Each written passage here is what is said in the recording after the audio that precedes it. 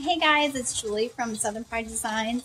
I just want to do a quick video today to show you how I line up my graphics on my Yeti tumblers when I am engraving them with my Epilog Laser. Because when you are engraving on a Yeti, obviously they already have their logo engraved on it, and you don't want your image to be off-center or crooked when you're engraving it. So especially if you're doing both sides, you still want it to be centered even over the raised logo that they have on here. Okay, so I'm going to show you how I do that. I have this cup that I'm getting ready to engrave with an image. My image is 4 inches wide. When you are setting up your graphic, and I set mine up in Illustrator, you might use a different program. When I set mine up in Illustrator, I always make sure that it is an even number so I can easily mark that out on my cup. So I want it to be 4 inches, 3.5, 2.5, whatever, but I always want it to be an even number. So I'm going to show you how I do that. Okay, so you want to measure how big your Yeti symbol is on them. Some of the cups are different, and the engraved logo is 1.5 inches.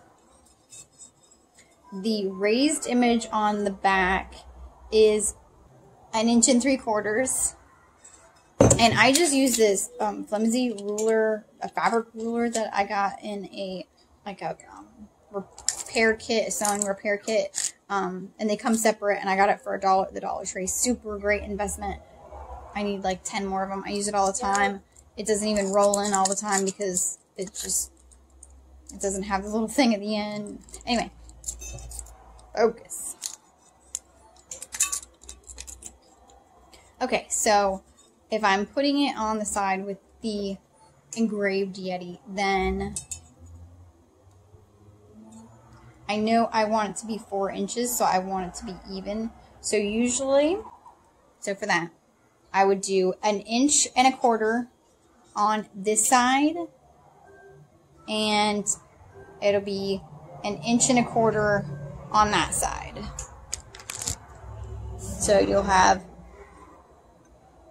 it at the 2 3/4 mark, and that'll be 1.25 inches on that side, and then you're gonna have 1.25 inches there. So that will make it centered. And I just take my marker and I make a mark where it's gonna go, and then I go up and I make one at the top, so I can line up my laser. And I understand that everybody has their different ways of doing it. I just figured I would share the easiest way that I have found to line up the cups. If you're new to this, I just wanted to do a quick video and help any newbies or newcomers out, and small businesses. We're all in this together, right? When I put it in the laser, I now have my mark, so I just want to line it up so that my red dot is on my mark, and I know that that is going to engrave exactly where I want it.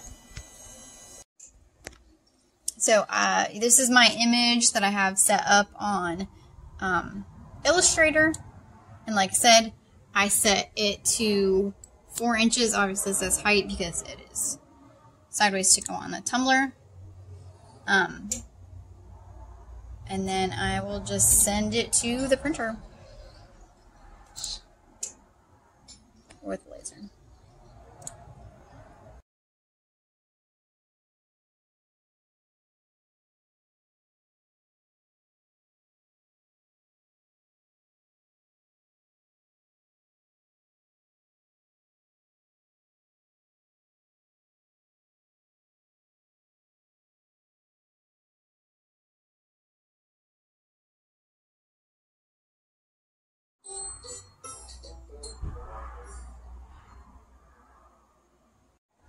And it's all done. Now, I just have to wipe it down with some LA Awesome. This spray is amazing when you're engraving to get the little bit of residue off. I highly recommend it. I get it at the Dollar Tree for $1 for one of these. and you can't beat it. Like, ow. I hope this helped you. I hope you learned something new.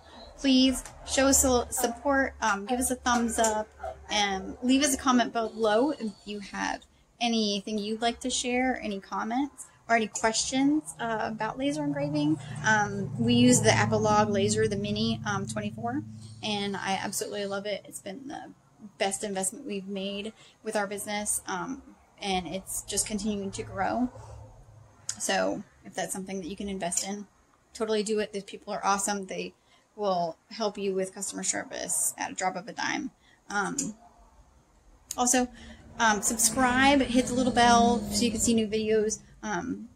It really helps us and allows us to make more videos and continue doing what we love, and we love sharing what we've learned with you guys. So thank you again, and we'll see you on the next one.